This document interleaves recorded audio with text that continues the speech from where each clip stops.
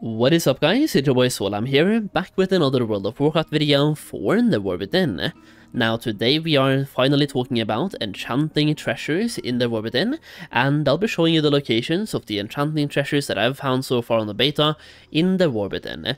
Now there's going to be 2 treasures in every single zone for enchanting, for a total of 8 treasures, and they all give you 3 knowledge points. That's going to be 24 knowledge points that you can spend in enchanting in whichever specialization point or talent that you want to go into, and you will also get 120 artisan security. Now in addition to that, the waypoints will be down below in the video description, so you can easily copy and paste those and make macros to then get them as an arrow in your game if you have the TomTom add-on, for example. Basically I'll be giving you the coordinates to these treasures and you can then copy and paste. That being said, I'm still going to show you exactly where they are as well, because I'm making this video before the game comes out based on the beta, so you can now know exactly where they are, you know what to look for, and you can follow along while looking at exactly what to look for. Either way, let's start. So treasure number 1 is going to be right here in the Boulder Springs. This is going to be treasure number 1 in the Isle of Dorn. So you move to exactly where my character is right now, right west of Boulder Springs, or the S in Boulder Springs. Over here you are then looking for the grinded earthen gem, as you can see on my minimap, and it's located right here on this table. Now, as you can see, this one, study to increase your Castle Gar enchanting knowledge by 3, giving you 3 knowledge points or 15 acuity. After this, you will now start flying back to Dornogal, the capital city. In the capital city of Dornogal, in the Isle of Dorn, you will be located right here in the capital city itself, in the fisher area, kind of. So once again, you will go here and then look at your minimap, you will then see a silver Dornogal rod. The beautiful thing about the War Within is that as long as you have the professions, these treasures will be shown on your minimap. So even if you're off by a little bit, you will still be able to see where they are, assuming you're at the right altitude. Over here, you click on the rod, and there we go, that's going to be treasure number 2 out of 8. So as I mentioned earlier in this video, there will be 2 in every single zone, which means that we are done with the Isle of Dorn, and we have now moved on to the Ringing Deeps. Now, as you enter the Ringing Deeps from the Isle of Dorn, you'll be entering from this gate right here, and the first treasure is directly northeast of that gate. So exactly where I'm standing now, you will then have this one right here, the Soot-Coated orb. You just loot that orb, and there we go. That's going to be enchanting treasure number 3, or the first one of the Ringing Deeps. For the next one, you want to just start flying all the way down to Taylock, which is this area right here, which at the moment we have not discovered because I picked up all these professions or all these treasures on my main enchanter, so I just want to make a brand new character to show you me picking up the treasures as well. Now, for the next treasure, you want to move all the way down to Taylock, as I just said, and it's going to be located right here in this kind of crater, canyon, whatever, and you're looking for the animated enchanting dust inside this building.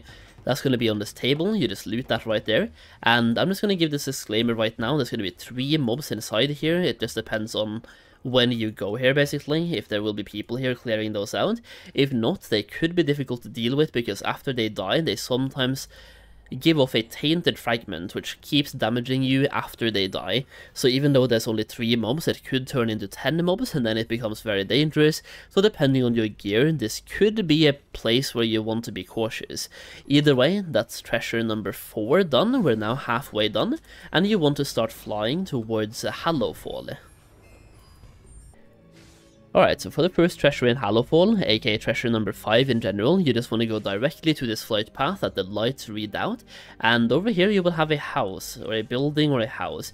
You go into that, and once again on the minimap right here you can see the essence of Holy Fire.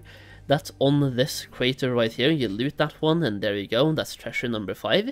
Now the thing is, the next one in Hallowfall is going to be super close, so looking at my map right now, you want to move northeast towards the farm, where herbalists will plant their seeds. to get more herbs. So you want to move towards that farm, and you will find the next one inside a house on that farm. So going into here, we can then go into one of these two houses. It should be here. So over here, you enter this house. Just to show you exactly where I am on the map right now, we are at the farm, at this small house. Going inside this house, you will automatically see it's like a lab / enchanting area. There's a book over here. You look to your right, and you will have this scroll, the Enchanted Rothy Scroll. That's going to be treasure number 2 from Hallowfall. Number 6 in general. We now only have 2 more to go. So following along, you should have 6 treasures now. There's 2 more to grab, and they're both in Ashkahet. So just start moving your way to Ashkahet. There's an entrance right here where you can fly through, or you can grab a flight path. So the penultimate treasure for Enchanting, aka number 7, you will travel to in the Weaver's Lair, the capital city of Ashkahet, right here, so you will see this kind of mark on your map. Alternatively, take the flight path if you have that one, and then just go directly north of the flight path. Over here, looking at your minimap, you have something called a Void Shard that you'll be looting right here. So there we go, that's the Void Shard. That is going to be treasure number 7. At this point, we only have 1 more to grab, so I will see you at that one. Now for the last enchanting treasure, you want to move all the way down to the City of Threads in Ashkahet. This is basically the profession place. In this zone in general, you have a brand new city where you want to get some reputation with these guys to make them friendly and not hostile. Either way, it's going to be located right here in the Umbral Bazaar. And if you go to where I am right now, kind of a safe spot in the city itself, you will see the treasure right northwest of me on the minimap. This is going to be the Book of Dark Magic. Now, you just want to move in, be a little bit careful here if you don't have the reputation like me. Personally, I don't. So just beware of these guards, because if they see you, they will try to cast something on you, and when that gets to 10 stacks, that will teleport you out. So even if you don't have the reputation, that's not a problem. Like, these mobs are super easy to deal with. It's only the castable, the cast they do. When that gets to 10 stacks, it will literally teleport you out. So be very careful of that and try not to get teleported out. And that's usually done by the elite. So just send your mob on the elite or have a stun ready to go or something like that. Either way, the point that I'm trying to make here is that even if you haven't done this yet, if you're not at this point in the campaign, it's not a problem. The mobs being hostile is not a problem. There's only a couple of guards anyway, and you can grab every single profession treasure as I have shown you across these videos. Even though I am personally hostile yet, haven't done the campaign for them, we have been able to grab every single one. Either way, if you have been following along, then now you should have 8 treasures to spend when it comes to enchanting, that all of them will give you 3 knowledge points and 15 acuity.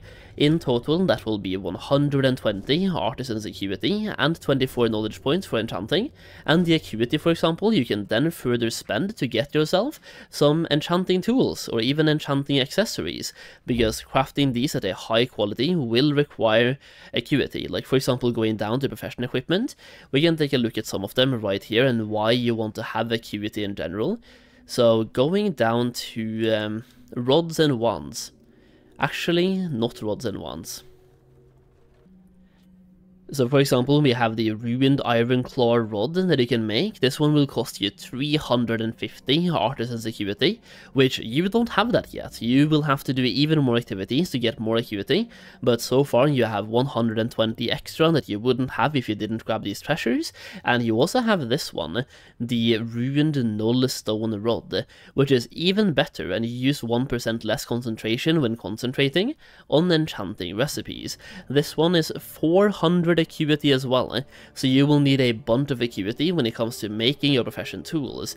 Now, if you're wondering about where to spend your specialization points or knowledge points that you just picked up from these treasures, check out my War Within Goldmaking Guide, where I go more in depth into every single profession and my examples of how to spend your knowledge points to maximize your gold making in every single profession. Either way, that's the video for today, so hopefully this was helpful to you, and hopefully by now you have gathered all the treasures. Either way, thank you for watching, share it with somebody else who has enchanting as well, to help them get the treasures they need, and thank you for watching, I really do appreciate it. I will see you again in the next video very soon.